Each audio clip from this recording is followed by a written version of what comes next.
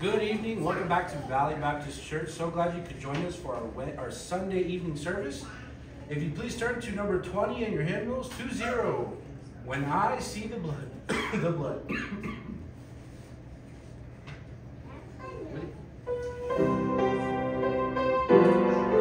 The first.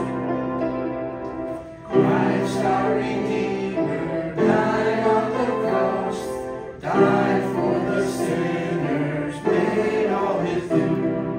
All who receive him need never fear. Yes, I will pass over you. When I see the blood, when I see the blood, when I see the blood, I will pass over you.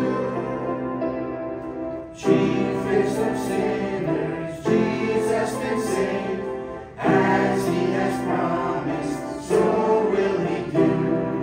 Oh, sinner, hear him, trust in his word, then he will pass over you.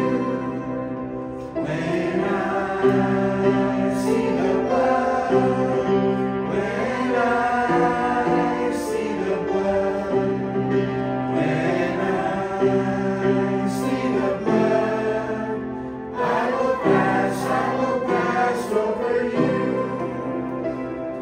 Judgment is coming, all will be there, who have rejected, who have refused. Oh, sinner, listen, let Jesus in, then God will pass over you. When I see the blood, when I see the blood, when I see the blood, I will pass over you.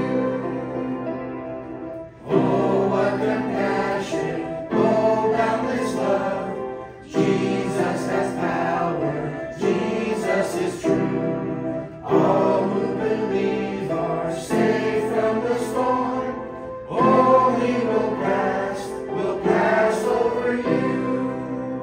When I see the blood, when I see the blood, when I see the blood, I will pass over you.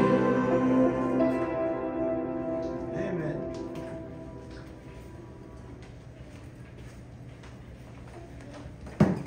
Good evening, welcome to our Sunday evening service at Valley Baptist Church. We're in the book of Genesis, Genesis chapter 18. Genesis chapter number 18.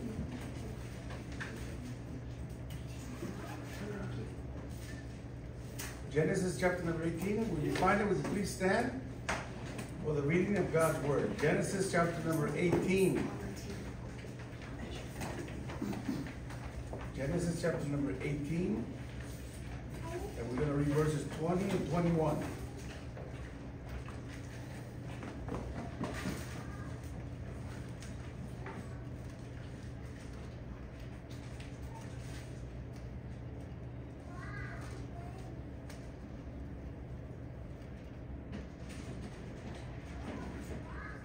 I'm sorry, I made a mistake. It's actually Genesis 8. Genesis 8 and verse 20.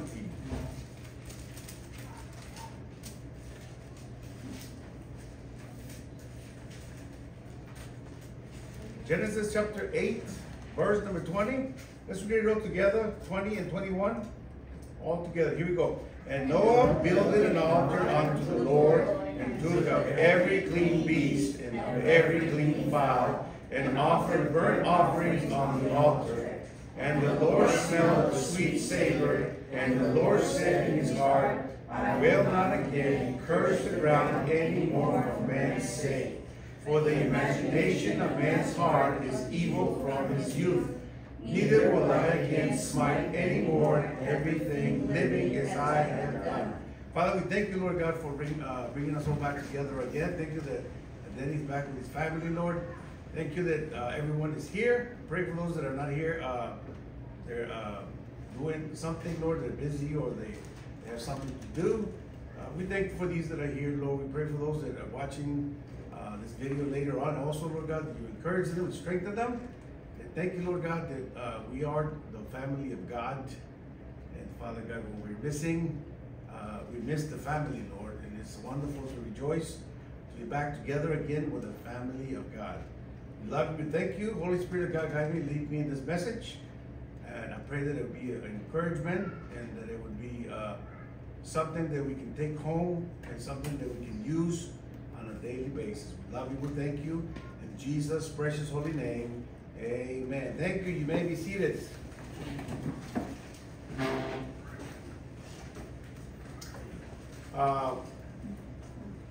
As you notice, we introduced an altar right here at the front. And at first I was against it because to me there wasn't enough room. And we're trying to figure out how we're going to fit it in there without having to lose any chairs in the back. And the key was the mat. The mat was the key. It was a 5x8. Once we took that out, and we had all kinds of room to move backwards and fit that altar in there. And this is the reason I'm preaching on this. It's this is the first mention of the word altar in the Bible. It is right here in verse number 20. And Noah builded an altar unto the Lord. Okay? The first mention of the altar, the word altar in the Bible, is right here in our text. Now, no doubt, Cain and Abel, they also offered offerings on altars. But the first mention of the word altar is right here. And the altar in the Hebrew is translated a step or the word up. A step or the word up. And after the flood,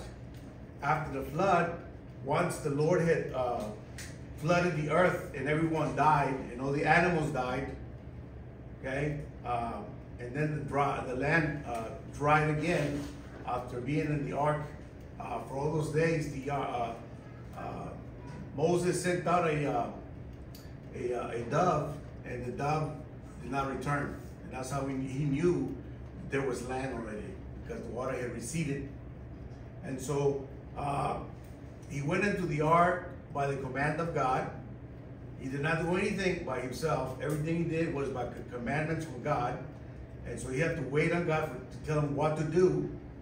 And so after the water had receded and the land had dried, the Lord spoke to Noah in Genesis 8. Look at verses 15 and 16. 8, 15 and 16. The Bible says, and God spake unto Noah, saying, go forth of the ark, thou and thy wife, and thy sons wives with thee. So another commandment, he would have stayed in there, okay? Noah would have stayed in the ark because he was waiting on God to tell him what to do. And that's a lesson that we need to learn as Christians, is that we need to wait on God to tell us what to do. We need to wait on God to guide us and lead us every day of our lives, okay? We need to wait on the Lord. We often get in trouble because we do things without asking the Lord and not waiting on the Lord. And we get ourselves in trouble. And then the Lord has to come and rescue us from our troubles. So after the water had receded, God spoke to him and said, go forth of the ark. And so he went forth out of the ark. And the very first thing that he did after he was on the earth, the Bible says in verse 21, and the Lord, in verse 20, and Noah builded an altar unto the Lord. Okay? He built an altar unto the Lord. Now, right here, this command, this building of this altar unto the Lord was not a command from God. This is something that Noah did on his own. Okay? Another lesson that we can learn. We don't have to wait till we're blessed to thank God. We can thank God anytime, for any reason. Okay? We don't have to wait for him to give us the blessing and then we can come and thank him for the blessing. No. You can thank him even when you don't have the blessing. You can thank him for anything that happens in your life, okay? James tells us that we should count it all joy when we go through trials. We should count it all joy, okay? And we often don't think about thanking the Lord for, I just twisted my ankle. Oh, thank you, Lord, for that pain. Oh, thank you, Lord, for my swollen ankle. We don't often think like that. But the truth of the matter is, anything that happens in your life, God has allowed it for a reason. Okay, God's going to use that to teach you a lesson. And so, right here, Noah takes it upon himself to thank the Lord with burnt sacrifices on an altar. Okay, Noah is thanking the Lord for the deliverance of his family from the certain death of the flood. Remember, the entire world died. But Noah and his family were saved because they were in the ark. And the ark, again, the ark of the ark where the animals were in, it's the same picture as the tabernacle, where everything in the tabernacle points to Jesus. The ark is the same way. It's a type of Christ. And you notice they had to be safe from the flood. They had to be in the ark. And you have to be in Christ in order to be safe. Okay? And so Noah did not go into the ark when the animals were already in there. He waited on the Lord, and the Lord said, go in. And so he went in. And the Lord closed the door. Okay? So he waits over here. Even though the dove has not come back, he knows that there's dry land. He could have just took it upon himself. Okay, let's offload, everybody. No, he waited on the Lord. The Lord said, okay, it's time to go. And then he went out. Now, right here, the Lord did not give him a command to do anything, but he took it upon himself from his own heart, from his own willing heart, to thank the Lord for delivering his family, his wife, his sons, and their wives. And so it was a burnt offering, which is a type of animal sacrifice upon an altar, and where the smoke goes up because the sacrifice is completely burned. And so the smoke goes up. And Noah did this of his own free will because he was grateful for God's deliverance. He was grateful for God's deliverance. Okay? You know, you give your tithe and you're faithful to give your tithe and you feel good when you give it because you're being obedient, and obedience always gives you joy. But you don't have to do anything for the Lord. You can, you know, if you have already given your tithe and your offerings and you have some extra money, and you know what? You feel like just putting some money into an envelope for no reason at all, you can do that. There is nothing stopping you from doing that. Okay? And this is kind of like that. It was not asked for. God didn't ask him to do anything. He just did it because he was grateful from his heart to the Lord for what he had done in delivering his family. Okay? And the beautiful thing about this is that even though God didn't tell him to do it, the beautiful thing about this is that in verse 21, the Lord accepted it. It was received by God. Verse 21, and the Lord smelled a sweet savor. The Lord was so pleased. He was so pleased that Noah took it upon himself to do this from his own willing heart, that he made some changes. Look at what he does in verse 21. And the Lord smelled a sweet savor, and the Lord said in his heart, I will not again curse the ground anymore for man's sake. Okay? Remember the ground was cursed after they ate from the fruit of the tree? They cursed the ground. And so the offering that Cain brought was from the ground, which was cursed. So it was a cursed offering. It was not received. It was not accepted by God because he didn't do it the way God asked him to. Now, Abel, his brother, did according to the instructions of God, and his was accepted. And the Lord said, I will not again curse the ground. And that just, to me, that's amazing. I will not again curse the ground. So the ground is not cursed. Okay? The ground is not cursed anymore. Did you hear that? The ground is not cursed anymore. Okay? Because God removed the curse from the ground. And then in verse number 21 it says, for the imagination of man's heart is evil from his youth. And the Lord right here, it's not that he didn't know, it's not that he didn't realize, but it was very evident that fallen sinners, there's only one thing you can do, and that's sin. That's all the sinners can do. You cannot do anything until God changes your life. You're just going to be continuing sinning because you're a sinner. You have a fallen nature, and your fallen nature will always come out, always come out. And so he said, neither will I smite any more everything living as I have done. And the Lord kept his promise, okay? And of course, he gave us the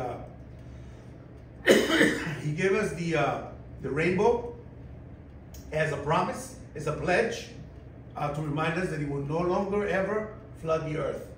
Okay? So whenever you see the rainbow is actually, the rainbow is the Lord's rainbow, okay? People try to hijack the things of God, but to use them for their own purpose, but the rainbow is God's rainbow, okay? It's always been God's rainbow. So let's look at the reason the offering was accepted. We'd like to focus on that right here, verse number 21. The reason the offering was accepted by God, okay? It was accepted for several reasons. And I can see four reasons why the offering was accepted.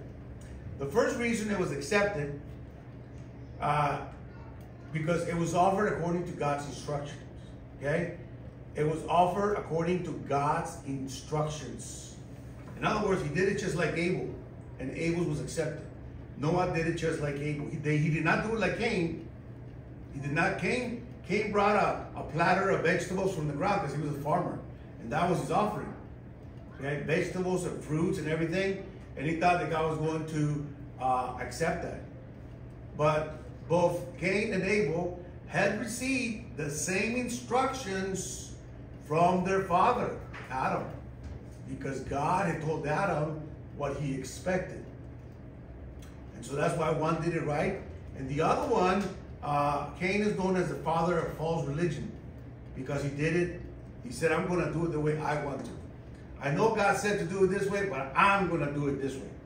And so he is the father of false religion. He is the father of have it your way religion.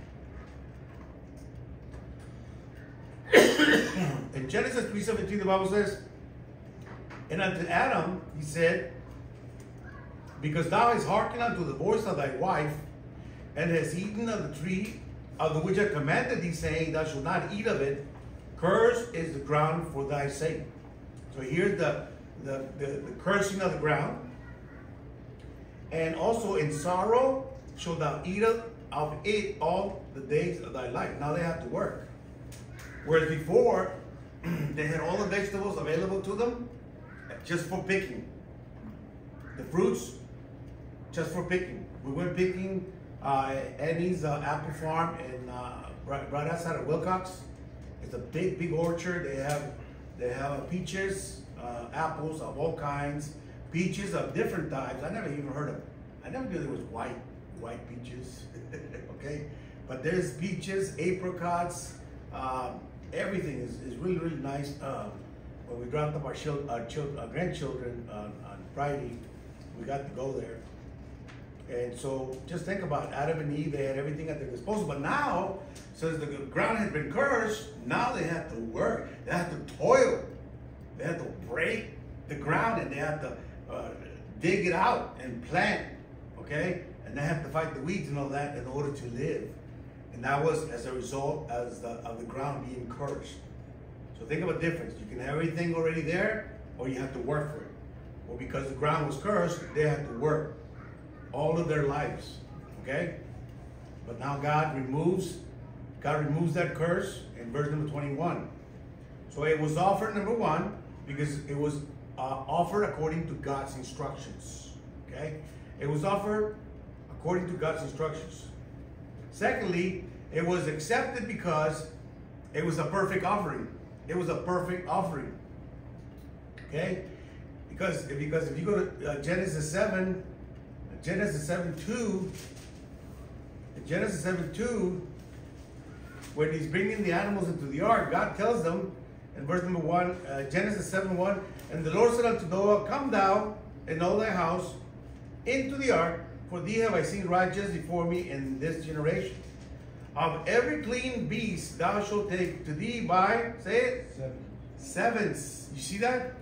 By sevens. Now, I know that you have your whole life, you have always remember, you haven't learned anything about the sevens. You have always only known about 2 by 2s, right? But look, there's another set of animals that was taken into the ark by sevens. And those were for specific uses, okay? So, to take to thee by sevens, the male and the female, and of beasts that are not clean by 2s, male and female.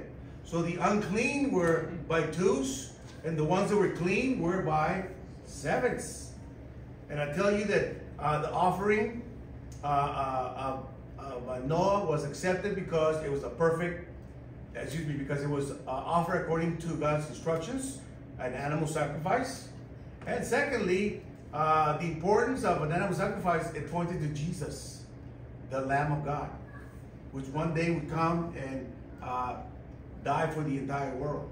And will be the ultimate sacrifice once for all. No more sacrifices after that. Okay? Secondly, it was accepted because it was a perfect offering. Why? Well, think about it. Of the clean beast, okay, you can't offer to God of the unclean beast. It has to be clean. So you can only offer from the sevens. You see that? So if you had 7 little lambs, and he just offered to God right here, which number did he offer? The number 7. The 7 lamb. It was a perfect offering. And we went through the numerology, and the number 7 is the number of perfection. The perfect offering. Okay? And so it was a perfect offering because it was offered from the sevens, from the section of animals that were taken in by sevens of the clean animals. Number 3, the third reason the offering was accepted by God. Number 3, he offered it with a willing heart. He offered it with a willing heart. Even though there were only 7 little lambs, okay? Noah could have said, Lord, you expect us to refill the world with only 7 lambs, and then I have to take one and offer to you that only leaves me 6 to fill out the whole entire world, okay? But that never happened, because even though there were only 7 of these clean beasts to begin the world again, Noah did not hesitate to give the little, learn a lesson. He did not hesitate to give the little that he had and offered it unto God. You will be surprised what God can do with the little that you have when you put it in the hands of God. Okay? This is why it's so important. You take the little things that you have and put it in the hands of God. Take your little children and put them in the hands of God and see what God can do with them. Okay? He did not hesitate. It was from a willing heart. He did not hesitate. And that should be our attitude always towards God. We should never hesitate to be willing to offer and to give things unto the Lord. For the truth is, the very air that we're breathing is His air. Okay, so everything is His. So, you know, once you surrender yourself to the Lord and you give yourself completely to Him, you don't look at money the same way anymore. Okay, you don't look at possessions the same way anymore, because everything is His. Everything is His. Okay, so it was accepted because it was offered according to God's instructions. It was accepted because it was a perfect offering. And number 3, it was accepted because He did it with a willing heart. With a willing heart. And number four, even though Noah had many other things that he could have done, okay, coming out of the ark after being in the ark for all those days, there could have been other things more important in his mind that he could have thought, I need to do. You know, I got to take care of my wife. I gotta work with my sons. Where are we gonna live? We need a place to live. We need to build a house. We need to let the animals go. We need to do this. And a million things that he had in his mind that he had to do, but he did not do any of them because he first put God first. Okay? He put God first. And that's another lesson we can learn. In Matthew 6:33, Jesus said, "But seek ye first the kingdom of God and his righteousness, and all these things shall be added unto you." Okay? The offering was accepted. It was a sweet, the Bible says, a sweet smell, a sweet savor. Okay? It was a sweet savor. Okay? It was a wonderful fragrance in the nostrils of God. Okay? And so that led us to the reason for the message. That led us to the reason for the message. What is the reason? The altar. The altar.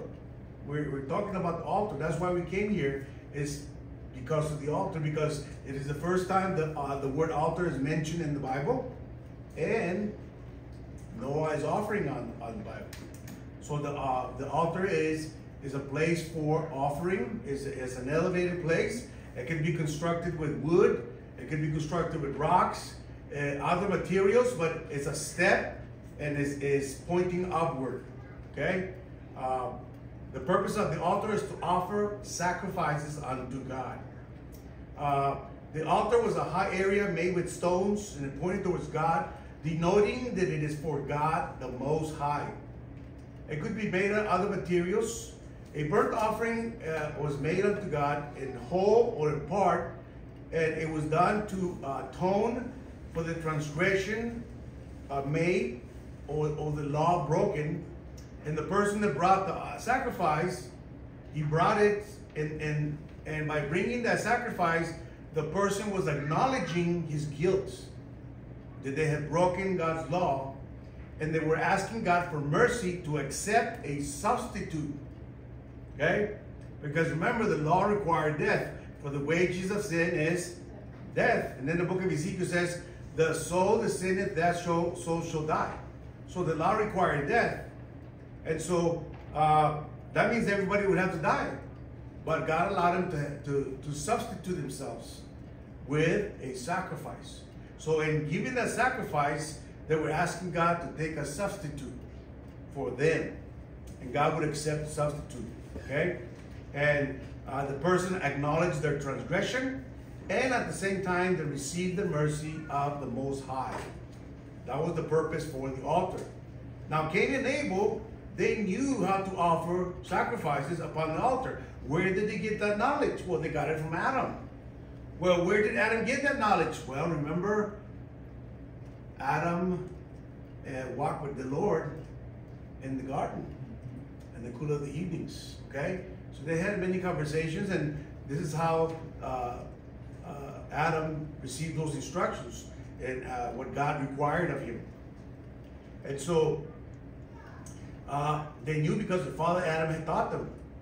No doubt all those times God and Adam met in the garden, the Lord told Adam about the sacrifices and the specific requirements and details. And we know that they were told because God is the designer. God is the designer of the altar. Okay? It was not man. It was never man that designed the altar. God is the one that designed the altar. Okay? And how do we know that? Because there's a tabernacle in heaven. That's how we know that. There's a tabernacle in heaven. In Hebrews 8:5, when God tells Moses to build a tabernacle, he tells him this. It says in Hebrews 8:5, "Who served unto the example and shadow of heavenly things." And Moses was admonished of God when he was about to make the tabernacle. "For see," said he, "that thou make all things according to the pattern shown to thee in the mounts." According to the pattern shown to thee in the mounts. So Moses was shown the pattern of the altar in heaven. God showed it to him. And the construction of the altar, all the details and the measurements and everything came from that. So he was building something on the earth that was copying one that was already in heaven. Okay? And we know that because in Revelation 5:6, it says, And I beheld, and lo, in the midst of the throne, and of the four beasts, in the midst of the elders, stood, capital A, a lamb as it has been slain. A lamb as has been slain. Where are you going to slay the lamb? On the altar.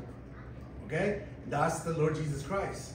And so, in Hebrews 10, also in Hebrews 10:11, the Bible says that every priest standeth daily, ministering and offering oftentimes the same sacrifices, which can never take away sins. When you think about all the animals that died, when the people brought their sacrifices because they had sinned, can you imagine how many animals came to the altar? Why? Because they kept sinning.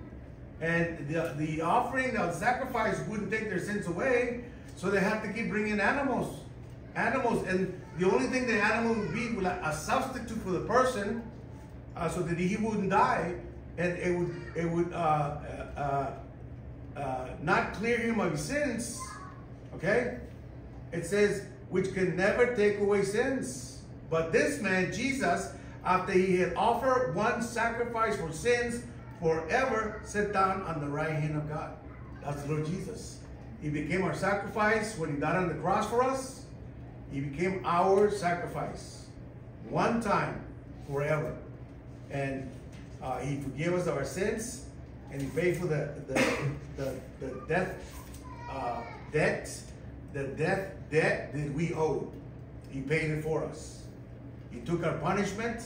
He took our place. He was our substitute when he died on the cross. So that brings us to the importance of the altar. Remember, the altar is for offering sacrifices unto the Lord. Okay? So the importance of the altar. In the church, it allows us a place where we can humble ourselves and go and pray and thank and praise the Lord. That's the reason for the altar. That's the way that it's used in the church. Okay. Now in the home, you can have you can make your own altar at home. You can use a couch. You can use anything where you can kneel down and pray together as a family. You can use that as an altar. Many times, because the church is full and the altars are full, people just turn around and make their chairs an altar. Okay? You can make an altar out of anything. And the purpose of the altar is to offer sacrifices unto the Lord. Okay? So, we need to humble ourselves in the sight of the Lord. We must humble ourselves, like James 4:10 says, humble yourselves in the sight of the Lord, and he shall lift you up. Now, there is no more sacrifices in Israel. Okay? The temple was destroyed in 70 AD by the Romans. They stole all the gold and destroyed all the valuables and the temple and burned it down. And it was just like the Lord Jesus said in Matthew 26, when he said, there will not be left one stone upon another. It was destroyed. Okay? So there haven't been sacrifices in Israel since the year 70. Okay, so we're talking about almost 2,000 years. Almost 2,000 years. Okay? So what is the purpose for the altar here then? Well, remember, the purpose of the altar is to offer sacrifices unto God. And we see that Noah offered on an altar, and it was accepted by God. It was accepted just like the Lord Jesus' sacrifice of himself for the whole world was accepted when he took the blood to God in heaven. When the Lord resurrected from the grave, he took the blood, his blood, okay, and he took it back up to heaven, to the tabernacle in heaven, and he gave it to God the Father, and God the Father accepted it as a substitute. And with that, he paid for the sins of every person in the world. Okay? It was his blood. He was the sacrifice, and God the Father accepted his sacrifice. In Ephesians 5:2, the Bible says, and walk in love, as Christ also had loved us, and had given himself for us an offering and a sacrifice to God for a sweet-smelling savor. for a sweet smelling savor. All right, that sounds good, and that's a good message, but what about the altar here, Pastor? What is that for? Remember, the purpose of the altar is to offer sacrifices unto the Lord. But there haven't been any more sacrifices. We don't bring our little lambs to church anymore. We don't bring our lambs, the little lambs to the temple and slay them anymore and offer the blood. We don't do that anymore. So what do we do now? Well, I'm glad you asked. Look at Romans chapter 12. Look at Romans chapter 12. What do we do with the altar now? Well, Romans tells us that, what we do with it. Romans chapter number 12. Romans chapter number 12, Paul, the apostle here, is writing to the church in Rome, and he says, I beseech you, which means I beg of you, I'm pleading with you. Therefore, brethren, they're all Christians in the church of Rome there. There's a lot of Gentiles, there's a lot of Jews there, there's a lot of Romans. And he's writing to them and he says, I beseech you, in Romans 12, verse 1, I beseech you, therefore, brethren, by the mercies of God, that ye, there it is, present your what? Bodies. A living what? Sacrifice. Holy, acceptable unto God, which is your reasonable service. So what's the purpose of the altar? To offer sacrifices. And what is the sacrifice that we bring now to the altar? It's ourselves. We come to the altar and offer ourselves unto the Lord. How do we offer ourselves? We offer our bodies, present your bodies as a living sacrifice, okay? A living sacrifice, holy. We come to the altar, holy, and this is acceptable unto God. And it is a reasonable thing. Aren't you glad we don't bring little lambs to the temple anymore? We just bring ourselves. And we offer praises. We offer praises and offer praises unto the Lord. And the Bible says that God inhabits the praises of his people. Okay? The purpose of the altar. So please be mindful to include an altar in your home. Get together with your family in the evenings. When everybody settled down, open the Bible and talk to your children. Okay? Give a small devotion. It doesn't have to be nothing deep or long. Their attention span is very, very short, so keep it short. But pray together.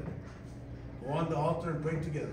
Thank the Lord for what he's done for you on this day. Amen? That's the purpose of the altar. Let's pray. Father, thank you, Lord God, for the simple outline of the altar. Thank you, Lord God, that you received. Lord God, you received us. Lord, I am so glad that you received me, Lord. I had nothing to offer you but my sins, and yet you still looked for me, you loved me, and you never gave up on me, Lord. And I thank you, Lord, for that. Thank you for not giving up. Thank you, Lord God, that I can come willingly and thank you and offer my praises to you. And thank you, Lord God, for giving us an altar.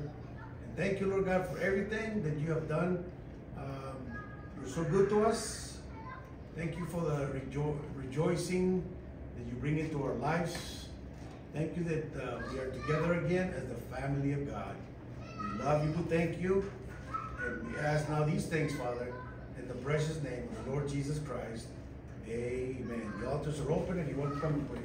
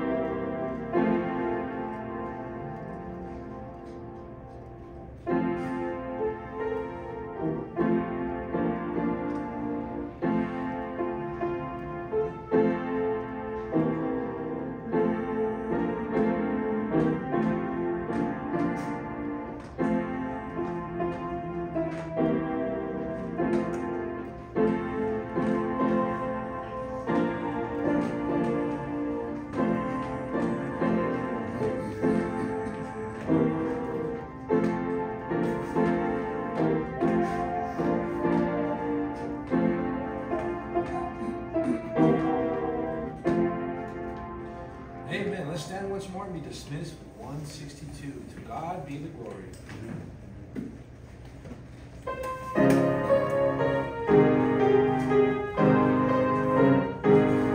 To God be the glory, great things He hath done. So loved He the world that He gave us His Son, who yielded His life and atonement for sin, and opened the life gift that all may go in. Praise the Lord, praise the Lord, let the earth hear His voice. Praise the Lord, let the people rejoice. Oh, come to the Father through Jesus the Son, and give Him the glory, great things He hath done. Amen. Thank you. You are dismissed.